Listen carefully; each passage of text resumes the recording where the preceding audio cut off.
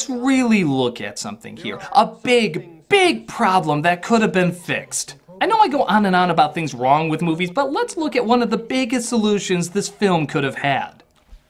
What if the movie started with the court case?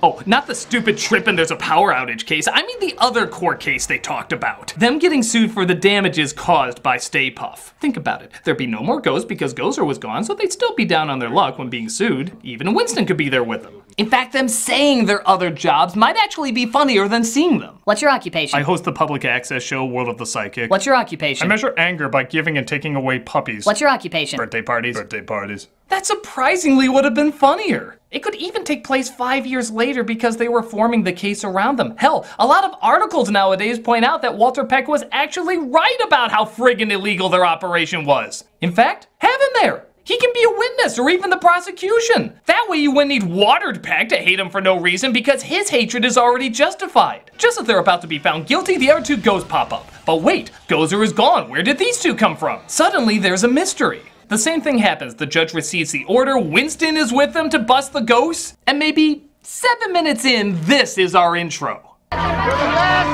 for the beautiful, for the only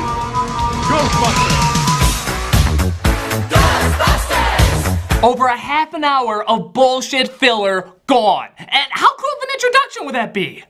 When Janine answers the phone saying, "Yes, we're back," the other end wouldn't be going, "What the hell friggin' took ya?"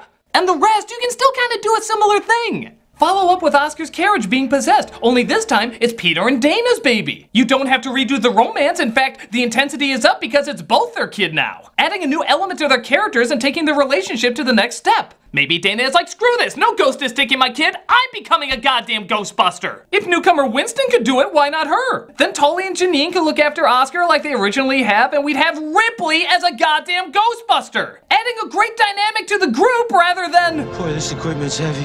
Oh yeah, that happens in this. That's so much time you can dedicate to more gadgets, more ghosts, more vehicles, more characters, more shit you can sell as toys that also make the film more interesting. New stuff furthering the story. There! Fix the movie! Combining new elements with old elements and furthering the idea.